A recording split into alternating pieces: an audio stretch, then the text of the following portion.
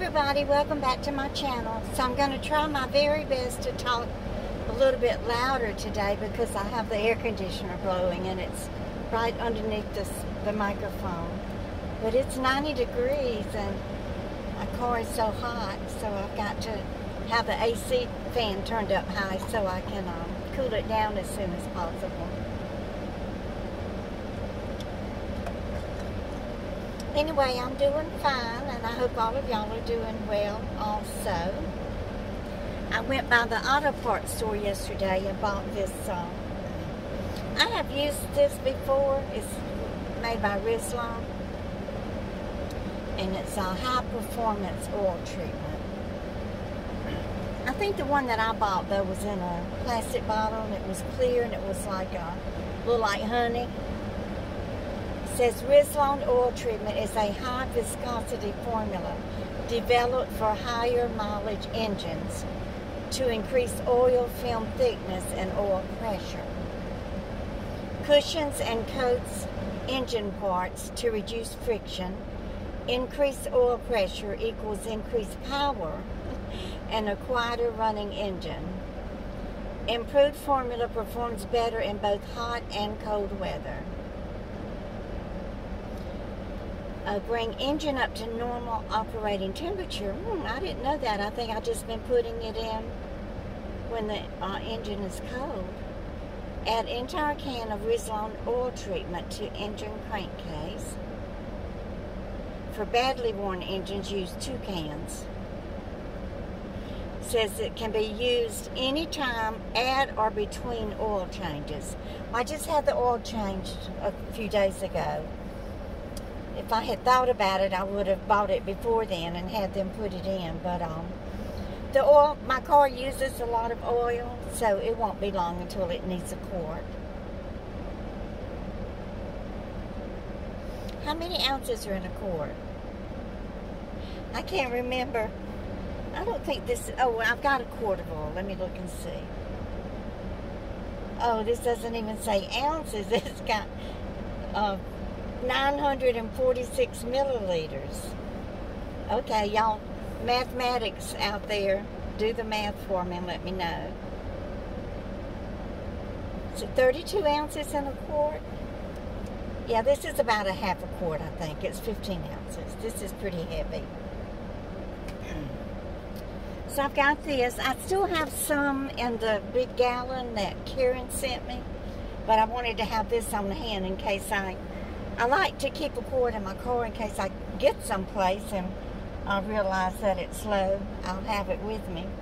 The gallons that she sent me, I'm on the last gallon. There's probably about a quart left in it. I keep them inside the foyer.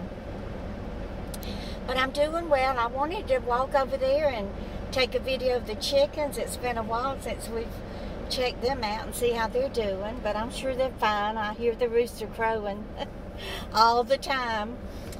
But I wanted to ask y'all if any of you have heard from Debra Joy. I'm really worried about her. I will link her last video in the description box below and let y'all see the last video that she made, which was December the 29th of last year.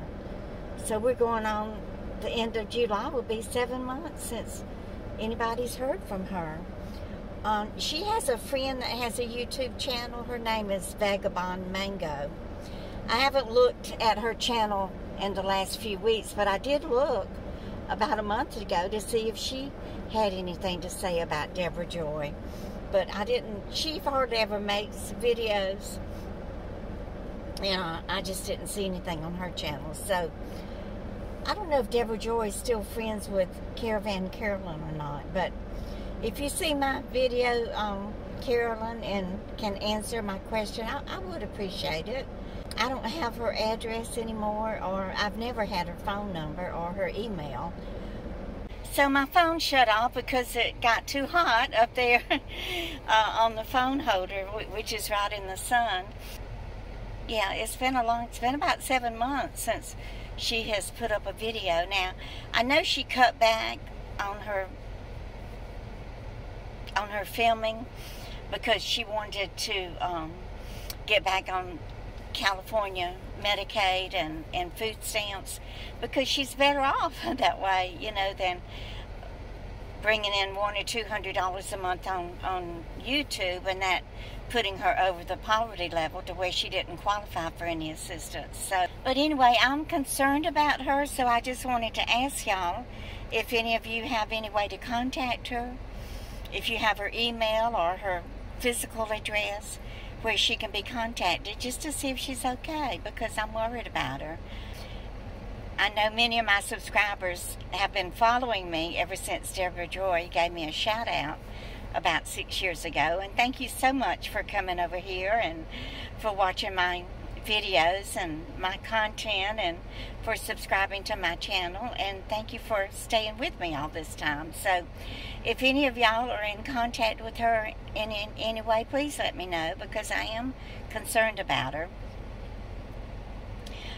Debra Joy is the reason that I have the successful YouTube channel that I have today, because she gave me a shout out when I was struggling and just getting started, and she's the reason that I got my met all of my YouTube requirements in order to monetize my channel. So thank you, Debra Joy. If you still watch me, I hope that you do.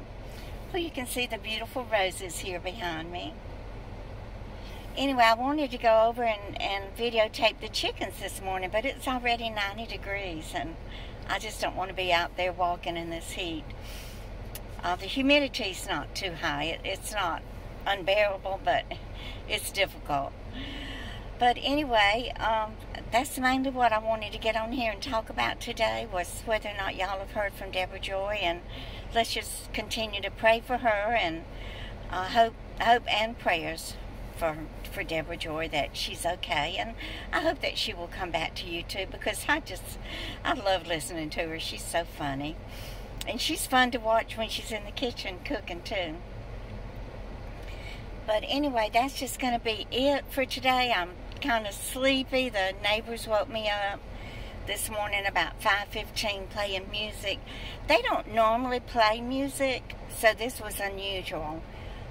Now the volleyball games don't bother me. I guess I've adjusted to it, and they're fairly quiet. I mean, I do hear the ball bouncing, and I'll hear a scream every now and then, but it's when you know, they play the music. So it was like when I peeked out the window, there were like just some scragglers hanging around on the court talking, and I guess they had a radio on or one of the phones playing music. And I'm trying not to complain. I've lived here over 3 years, and I have not complained about them yet, and I hope that I don't have to. But if they continue to wake me up where I can't function the next day very well, then I will have no choice but to either go over and talk to them or to call the police. But I try to be a good neighbor and keep to myself. So I hope everybody is doing well. It's always so good to see y'all's comments and to know that you're still here and you're still doing well. And for those who have asked for prayer, and even for those who have not asked for prayer, and I can sense that you need it, just know that I am thinking about you and I'm praying for you. You are important to me. So y'all please give me a thumbs up and share. And if you're new here, I would love it if you would subscribe to my YouTube channel and become a part of our YouTube family here at Glenda Sully. And y'all just keep on coming back. Bye.